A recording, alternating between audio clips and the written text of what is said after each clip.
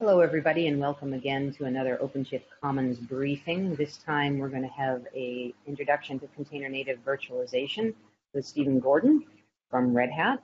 The nature of this briefing is that it's going to be a presentation up front. You can ask questions in the chat. There'll be live Q&A at the end, and the video will be posted along with the slides on YouTube and on openshift.com/blog right afterwards. So without further ado, Stephen, introduce yourself and let's get it going.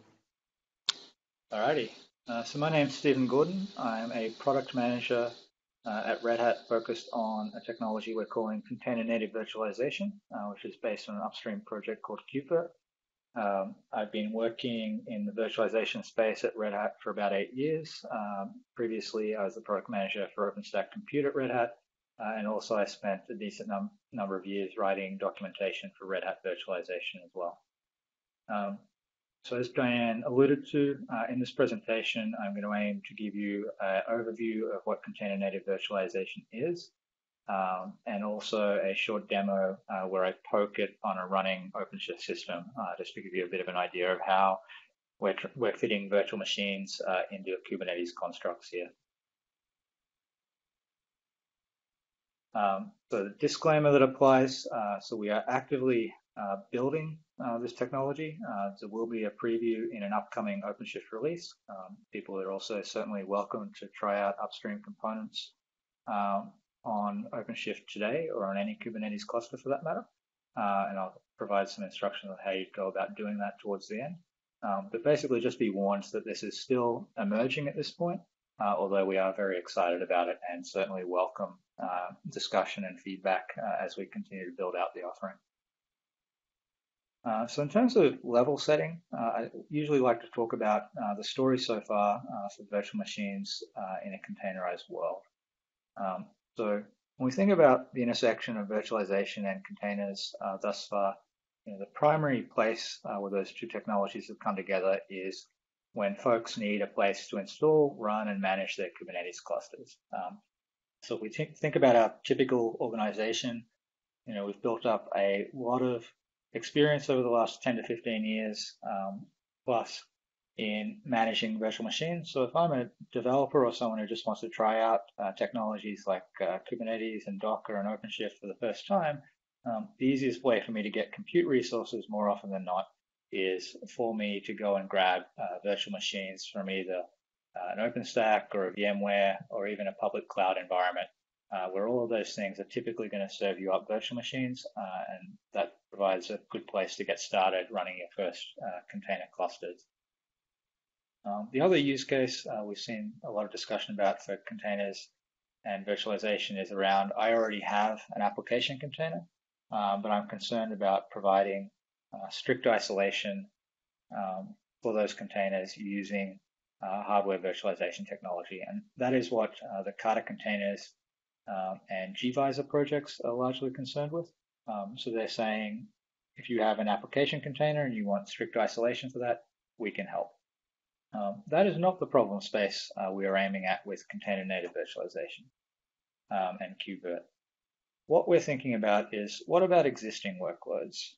So as we see this trend in the industry towards container platforms like OpenShift, where Kubernetes is becoming the standard way of orchestrating and managing new applications we're creating, the question arises, what to do with the many virtualized workloads that are out there and already exist and aren't really going anywhere fast for business and technical reasons. So from a business perspective, it doesn't necessarily make sense to containerize every workload that's out there overnight. But also from a technical perspective, often my existing applications have strict dependencies on different operating systems or even older versions of the kernel, if we're talking about Linux operating systems, or potentially different kmods that I need installed for my application to work. All of those things are things that I may want for my application, but don't necessarily want for my host system in a containerized environment where I'm sharing a kernel. And when we're thinking about this, there are existing solutions that start attempting to converge containers and virtualization. but typically they force us to still manage them relatively separately. So the thinking behind container native virtualization in KubeVirt is about how can we bring these two worlds closer together to offer more of a consistent experience, regardless of whether I'm interacting with and managing the application that is in a container or in a virtual machine. So container native virtualization intends to deliver this by enabling OpenShift to run virtual machines side by side with application containers in a common shared environment. So we want to make it as easy and as seamless to add a virtual machine to your OpenShift project as it is to add an application container. So that means making them available directly from the service catalog and also, of course, via the CLI constructs, which I'll demonstrate later. It does leverage currently the existing investments we've made in KVM in particular. So we gain all of the knowledge we've built up in the KVM, QEMU, and libvirt projects over the years in building the Linux hypervisor stack. What we're effectively doing is leveraging the fact that we have KVM plugged into the host kernel, but we're taking the user space, which effectively represents the virtual machine, and putting that in an application container, just like we could containerize any other Linux process that we happen to have. As I mentioned, we are planning to offer technology preview access in an upcoming release of OpenShift. But you can also certainly try it out with the upstream bits using, for example, OpenShift Origin, which is actually what I'll be using for the demo shortly. When we bring virtual machines into this environment, we of course benefit from the fact that we can share placement and scheduling logic, network security, isolation, quotas, and so on with Kubernetes. And the benefit of this when we start thinking about the types of applications we can build is we are imagining that in the future we'll see more and more complex applications that are comprised both of newly written application containers and existing business functions contained in virtual machines that make up this one unit of work effectively, or one complex application that we're orchestrating. So the ability to treat those in the same way and use the shared constructs of Kubernetes to manage them is a very powerful thing. So what is KubeVirt, the upstream KubeVirt project, which you can find at kubevirt.io as listed on the slide here. So KubeVirt is a custom resource definition. So for folks who aren't familiar with it, custom resource definitions are a way of extending the Kubernetes API to add new objects at the top level in a nicely pluggable way. When it was originally being defined, it was referred to, if I remember correctly, as third-party resources, but custom resource definition is the final term that's used in the API as we define these. So the idea is if I implement a custom resource definition for my object, I can effectively drop it onto an existing Kubernetes cluster just by running a manifest against it. And then I can extend the API to represent a new object. So in this particular case with KubeVirt, we're adding a number of objects actually. So we have a concept of the virtual machine itself, which is the virtual machine definition. And then we have a concept of a virtual machine instance, which is an actual running virtual machine. And I'll talk a little bit more about that in the context of the demo so that hopefully it'll make more sense. The intent in doing this is to take as Kubernetes native an approach as possible to bringing virtualization into OpenShift so that it doesn't feel like it's a second-class citizen, but rather that a virtual machine is a first-class object that you can interact with in the same way as anything else in the system. And this also means we can leverage constructs like the container networking interface, container storage interface, and other Kubernetes native integrations so that we can share, for example, the pod networking constructs and have a VM and an application container plugged into the same network if we so desire. And as illustrated on the right there, of course, we also have the ability to schedule and run both VMs and application containers side by side because ultimately these are still represented as pods from a Kubernetes scheduling point of view. So the KubeVirt top-level organization on GitHub includes the bulk of the components of container native virtualization. There are others, though, that are worth mentioning. So in particular, we have the containerized data importer or data importer, depending on your persuasion, which is a somewhat independent project aimed at providing a way to easily import images in various formats to a Kubernetes persistent volume. So in particular for virtualization, we're primarily concerned about being able to ingest the many QCAP2 and RAW and so on images that exist out there on the internet for things like Fedora. But also for other purposes, you have a variety of other file formats that it can ingest and write to a PV as well, if that's something you find a use for your application containers as well. We also have a number of extensions to the OpenShift web console we're working on, both in terms of being able to generically represent CRDs in the UI, but also specific to virtual machines. There are some things we would like to represent in the UI. So you can imagine a virtual machine has some actions that don't necessarily apply to a pod, like various things around the power state, for example, that we still want to provide a mechanism for how someone could get to that using the UI without having to jump out to the CLI. And finally, we also have done some work around making Virt V2V available as an Ansible playbook bundle. So what Virt V2V does is it enables us to bring in a virtual machine from an existing virtualization platform like VMware vCenter and run that on a KVM hypervisor, in this case using container native virtualization. So in terms of the anatomy of KubeVirt itself at a very high level, poke a few of these pods when I get to the demo. So we define, on the left, we have our user who is interacting at the API level with the custom resource to make a request. So it might be the virtual machine custom resource, for example, in this case. We then in turn have a Virt controller, which is the controller for the CRD and does a lot of the work from a control plane perspective, which is handing off to a Virt handler and the VM itself. And the VM itself, as I mentioned earlier, is really the same QEMU process that we would have run traditionally on Red Hat Virtualization or Red Hat OpenStack platform. But that QEMU process is now itself in an application container, which is in a pod running on the OpenShift minion. So in terms of the reason we have the CRD, so as I alluded to in the conversation about the UI, virtual machines have their own various common parameters and actions that we need to be able to perform on them.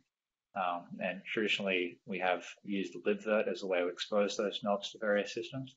And you can see some examples on the right in terms of the virtual machine object. So here we have a virtual machine domain. It has a number of devices attached to it. It has some resource requests, and then it has some networking requests as well. So we're creating this top-level API object to represent a virtual machine specifically, which ultimately gets translated by the KubeVirt components into something that can actually be scheduled and run as a pod. By implementing this as a CRD, we do benefit from inheriting a lot of things from Kubernetes itself around authorization, but also storage and networking, as I mentioned before. Ultimately, the aim is that we can run application containers and virtual machines side by side on the same OpenShift nodes and sharing resources. And that is what we're enabling using container native virtualization. We do, however, also have some integrations that allow us to use something called libcinder to access existing storage solutions from the OpenStack ecosystem as well.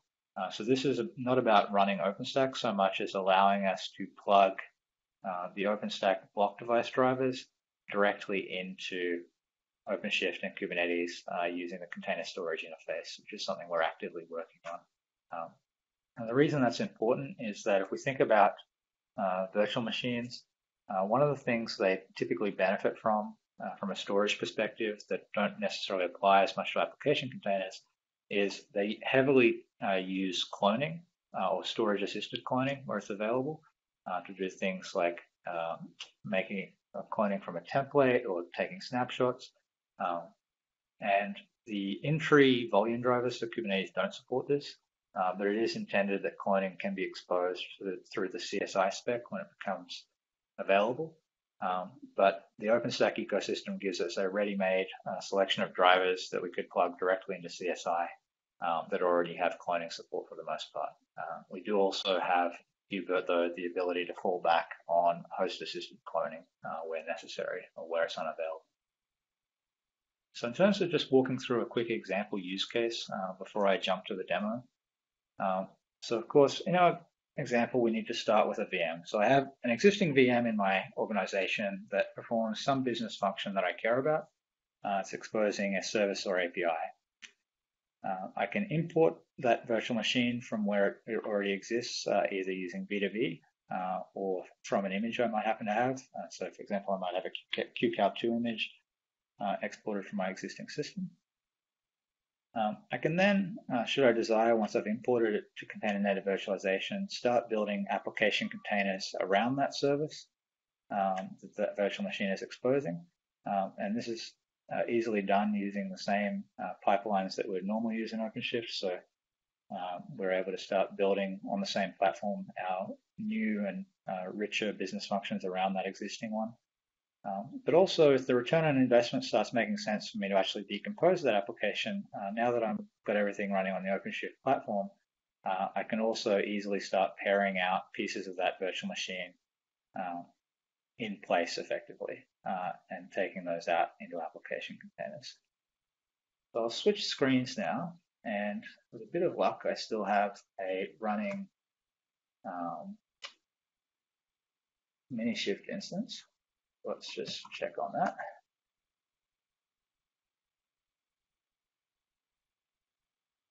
All right, so we do indeed.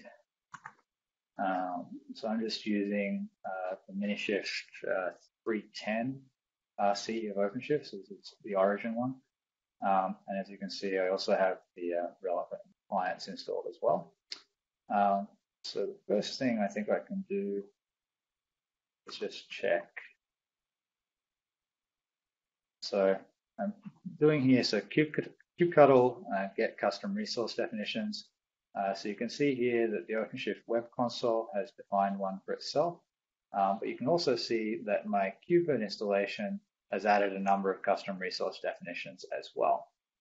So the first of those, virtual machine instance presets. This object type refers to what we call presets.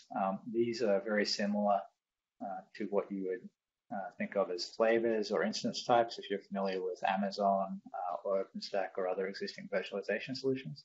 And I'll actually have some presets in my virtual machine definitions in a second.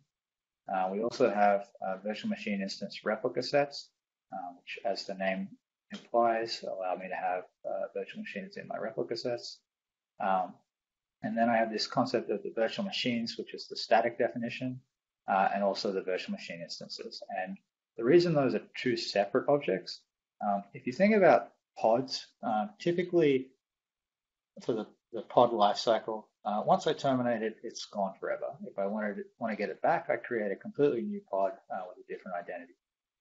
For virtual machines, we tend to care a little more about the state and identity of the virtual machine, for better or worse. So if we want to facilitate bringing in an existing traditional virtual machine, we need to have some representation of the virtual machine in its powered off state. And that's where the virtual machine object comes in. When I then instantiate that virtual machine definition, I get what's called a virtual machine instance, which is the actual running virtual machine. And we'll see how that works in a moment. By virtue of having the custom resources on the system, I can do things like get VMIs, and obviously get VMs as well. Now, of course, these haven't found anything yet because I haven't created it. So if I have a look around here, I've pre-created a definition for a simple Syros VM. Let's have a look at that. So not surprisingly, I give my VM a name. You'll see here, so kind virtual machine is of course the virtual machine object I referred to, and we're specifically using the KubeVirt API version information. And also further down here, I have a number of labels. The guest one doesn't matter too much. KubeVirt.io/size is an interesting one. So this label is effectively telling KubeVirt to try and match this to a preset if one exists. And what you'll see in this particular YAML file is I actually define a preset at the end as well. So I have the little delimiter here to say that I'm defining a different object. Again, using the KubeVirt API versioning constructs, and I'm creating a virtual machine instance preset. In this case, I'm calling it small. I'm putting it in the kubevirt.io/size labeling space with the match labels. And you'll see here the only thing this particular preset is defining is the memory size for the VM. You could also define things like CPU or even specific timer flags and things like that. So we have a different preset, for example, if we wanted to run a Windows guest, because Windows guest typically expects some specific things. The great thing about presets is that we have the ability to provide some out of the box for things like Windows, so that you don't have to worry about those specific knobs at all, but also that an operator or a user can define presets that they want to use for all their VMs, so they can basically avoid having to specify all of the information in every single VM request.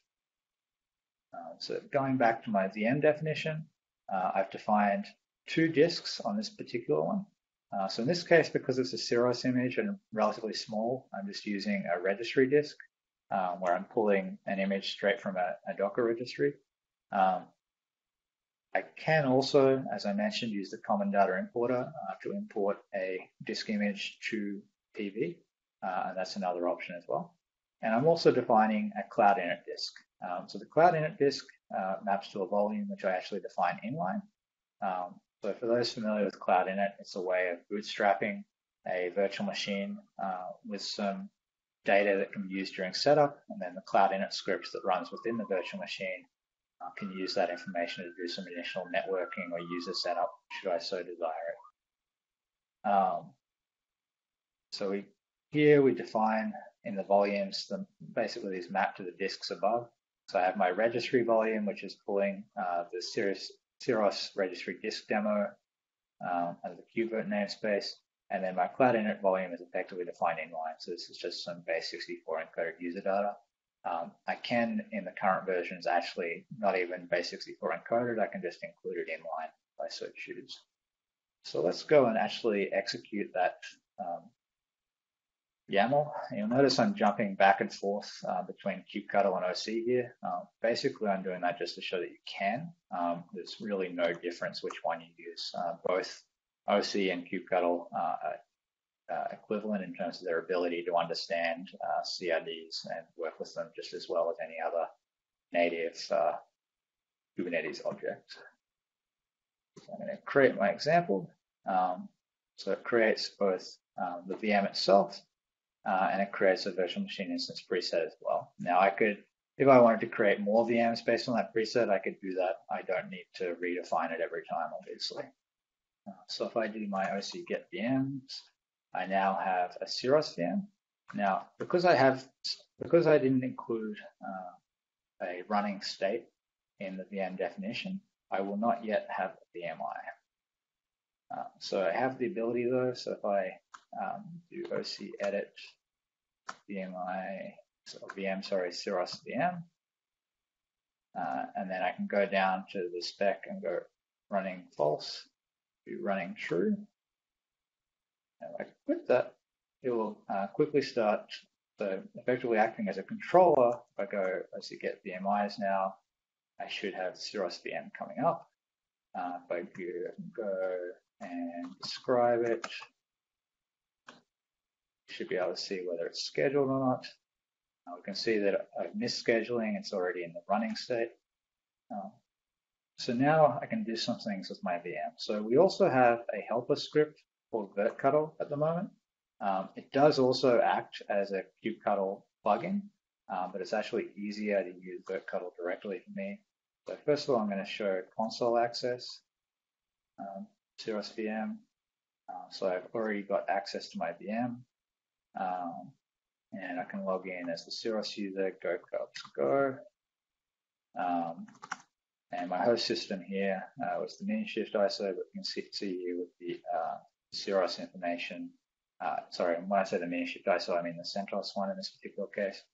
So here you can see I'm running a different operating system, guest. I can then exit the console using the break command, and we're back to our shell. The other thing I can do, so I also via virtcuddle have the ability to get a VNC connection, which is more useful for obviously graphical guests, but basically the same thing in this particular case. But I have a graphical display.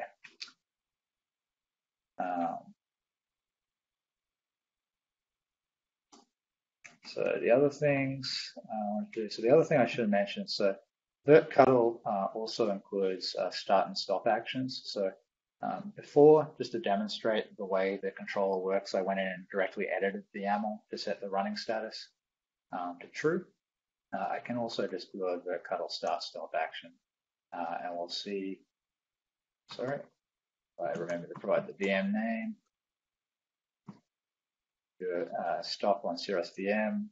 My OC get VMIs should almost instantly. Maybe not. Going to take a second moment. Let's have a look at the definition here.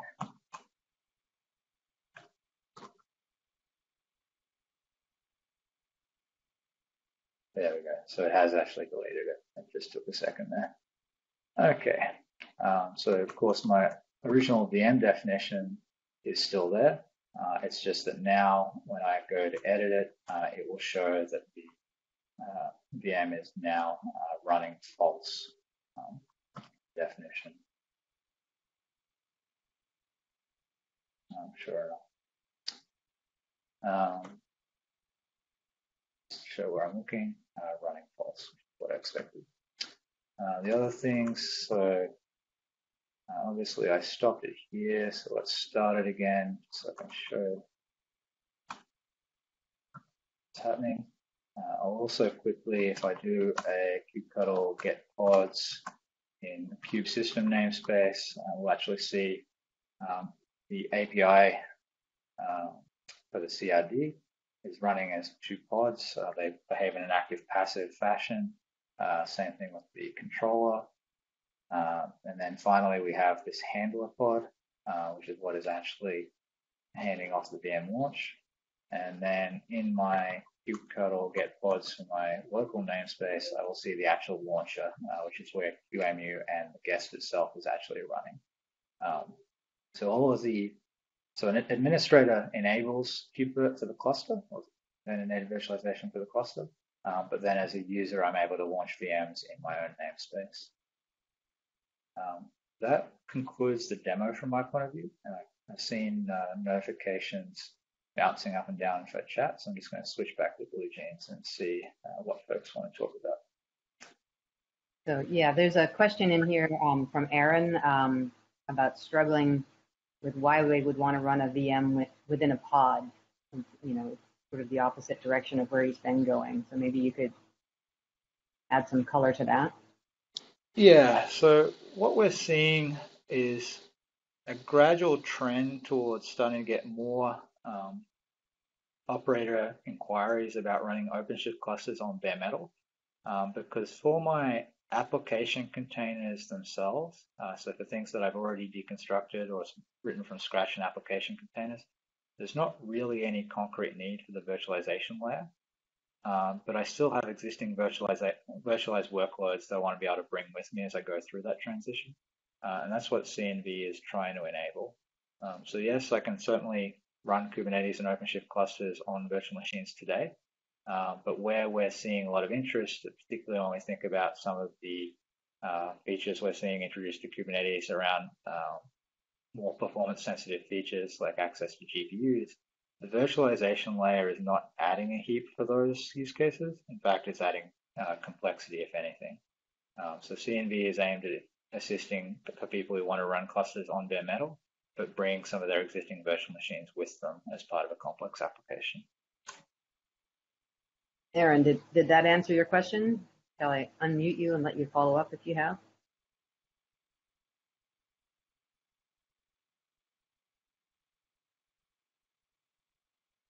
Yep. Okay. He's settled there. So, Stephen, do you have a screen that you can go back to that has the resources where people can connect with you and find out more information? That is an excellent point. Yes, I did have a couple of other slides. So first of all, in terms of the demo, you can run, so if you go to KubeVirt.io on the landing page, you'll get a link to this, but also you can go to the /get_KubeVirt. There are instructions there for showing you how to quickly run this up on Minishift, Minikube, OC cluster up, basically anything you can get your hands on fairly easily. In terms of future plans, we do have a lot of stuff planned around writing operators for all the KubeVirt components themselves, adding support for additional VM lifecycle options, adding networking options, which will also improve the things that are available for application containers. So things like writing host device plugins for layer 2 networking and SROV, adding more flows to the user interface, turnkey storage solution support. So I mentioned the libcinder stuff in particular, and also the ability to tie virtual machines into concepts like daemon sets, jobs, Istio meshes, and so on. In terms of collaboration, we are currently seeking design partners and early adopters willing to kick the tires, give us feedback. Even if you're just trying it out on a cluster of one, we're interested in your thoughts on what the workflow was like, what you liked, what you didn't like. And in terms of communication, we have a GitHub organization. We have a Google group called KubeVirt Dev. And we also are on IRC in the #KubeVirt channel on irc.freenode.net. If you want to reach out to me directly, I'm also available at sgordon@redhat.com or on Twitter as xsgordon. And basically, feel free to contact us. And I'm also actually happy to take questions in general on the intersection of Kubernetes and virtualization. So not just specific to KubeVirt. Very interested in the space. So in terms of Kubernetes work SIGs and working groups, is there one in particular that you guys partake in? Yes. So there is a working group, and the channel on the Kubernetes Slack is #virtualization, if I recall correctly. And that's a working group across a number of the projects I mentioned that have interests around the intersection of Kubernetes and virtualization. So even though the use cases are different, that's an area where we're collaborating with the Kata containers and gvisor folks, for example. And we didn't have a face-to-face meeting at the last KubeCon in Europe. We did have one last year in Austin, and I think we'll probably have one again in Seattle. Folks want to come and say hi. So that would be great, because I know KubeCon is coming up in North America in Seattle on December 11th through 13th, and we're going to have another OpenShift Commons gathering on December 10th. So we'll definitely have to figure out how to get either a birds of a feather or one of the deep dive sessions set up for you guys, so you can connect with people at KubeCon North America. That would be great. Yep, for sure. Find some space so everybody can actually see each other face to face. That would be great. So I'm not seeing any other questions in the chat, so I'm going to give you a few seconds to pop in a question or not. Otherwise, reach out to Steve, and we'll try and get you connected. You can also connect with folks on the OpenShift Commons Slack channel. If you haven't joined OpenShift Commons yet, you can do so at commons.openshift.org, and we'll get you in the Slack channel. And then you can reach out to people and talk with your peers there on all kinds of different topics. So thanks again, Stephen, for taking the time today, and we really appreciate it. And we're looking forward to you bringing some of your early adopters back to talk about lessons learned and showcase how you've incorporated their feedback. So thank you. Yep, for sure. Thank you all for your time.